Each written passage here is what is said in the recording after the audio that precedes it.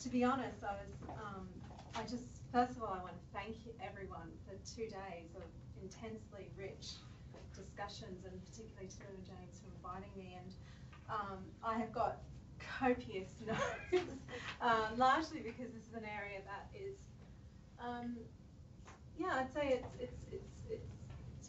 it's not new to me, and I know that this work exists, but it's not one that I've actually sat and had to think about. And others have said this, but I'd include myself, where I've actually had to sit and think about the practical, and that's why I love this title of this workshop, the practical politics of what global integration would look like, and to hear from all of you about the way in which you've grappled with and engaged with it and had to think about really complex from ideas from surveys through to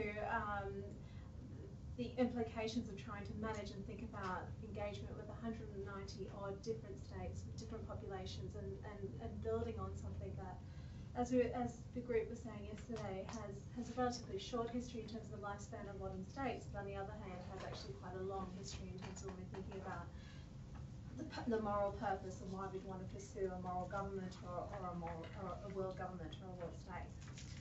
I'm going to limit my comments largely to what has been talked about today, and I went back to the abstract for the workshop and noted that there was sort of 2 aims that I identify here. The first was to talk about the challenges that stand in the way of superstate integration and the means by which we can pursue it. And I hope it's okay if I've done this, but I've kind of divided the talks into who I felt was identifying the challenges and who I felt was identifying the means.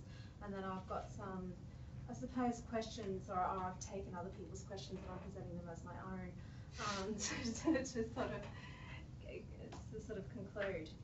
So when talking about the challenges, like, for me, what's happened, and I don't know if it was on purpose or not, but to me the presentations today, individuals in each panel quite neatly one took challenges and one took means. So this morning I felt Shirley was talking very clearly about the challenges that are currently before international law and treaties, and the idea of if you like, relating their moral function, the purpose and the power that they potentially have against those practical limitations of who can decide and who is able to decide whether or not they wish to implement them, and at what moments they wish to not be guided by them or not.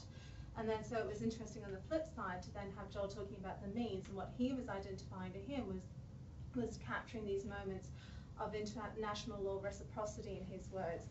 And for me, the catch in his presentation, or perhaps in his answers, when then he talked about that I've perhaps identified the low-hanging fruit. So he talks about that a lot of what I've looked at has been low politics. But then, and I'm jumping ahead here, but to me what was very important about his example was tax-based evasion and profit sharing, and how he brought that into what he saw as low-hanging fruit. And as I said, I'm jumping ahead here, but when we come down onto the next panel, and when we heard Lou's talk and James' talk, we heard actually that this idea that you can so easily separate those low politics areas from those high politic areas doesn't actually, it's a lot more complicated than that actually, and you can have some really important moments of capture of where you think about the way in which these, what appear to be these sort of narrow pursuits of cooperation, particularly in the area of the economic realm, can actually expand and broaden and get us talking and thinking about interdependence across economic security and human rights in particular. And this then leads to my next point about what I felt in the next talk we had. Lou, again, I think, this beautiful rubric of world stateness, and where the articulating, if you like, a moral vision about the question of what it is that we want to conceptualize and how do we want to realize the world state, and presenting these 4 different visions, if you like, of where we can start to pursue this question. And then James talking about the fact that actually we're seeing it happen in practice already, particularly at that regional level where we're seeing states. And I would actually argue to some extent, perhaps in a bit of a challenge to Mark, that I would argue that for me, I identified a lot with what I have seen with the development of the ASEAN Charter, and in particular the ASEAN, the AICHR, so the Commission on Human Rights. So you're seeing, I think, actually to me what's really quite interesting at the moment is you're seeing regional organisations in particular dealing and grappling and thinking about these relationships, these complex relationships between their economic integration, how it's feeding and building on their security and integration. And then you're seeing, particularly, for example, in ASEAN, you're seeing these parliamentary representations then arguing for these human rights inclusions in these regional agreements and arrangements as well.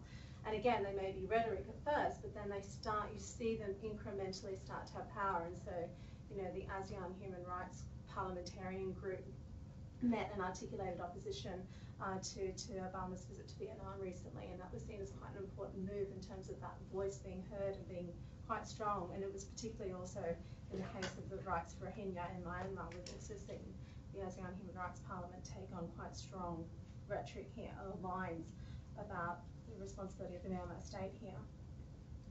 So that's sort of my snapshot, if you like, and how I see everyone sort of today has talked about the means and both the challenges and both the means, sort of, if you like, in response.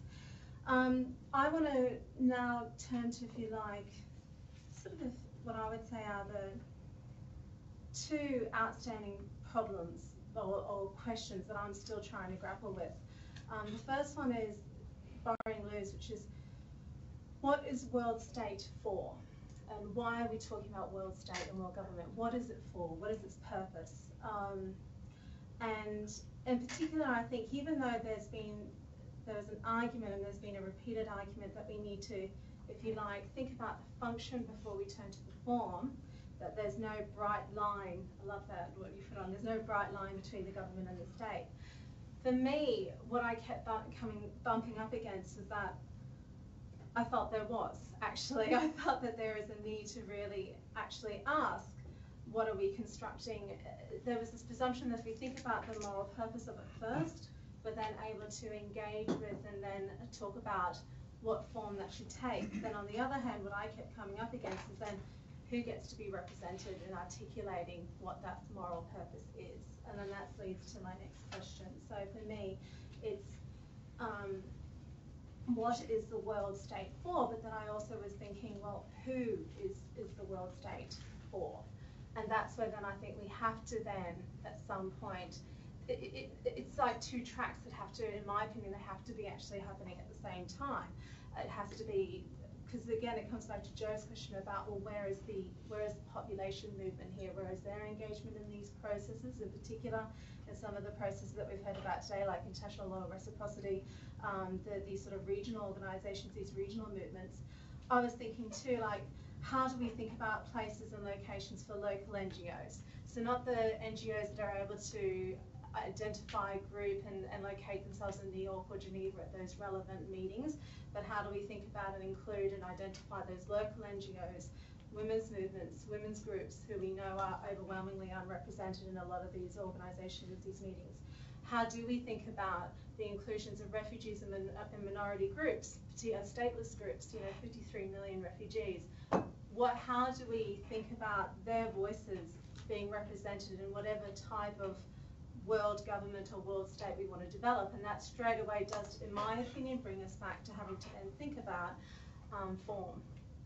And so for me, actually thinking more about world state, world government, and how do we, whatever we move forward on, how do we ensure that those groups are included and part of the discussion, is also then inevitably related back to the moral purpose of this discussion, which for me, from what I hear, is representation. And so for me, the thing that I keep coming back to in all these discussions is who wants to be represented in these talks, and how do we include and ensure their representation under the current structures that we've got.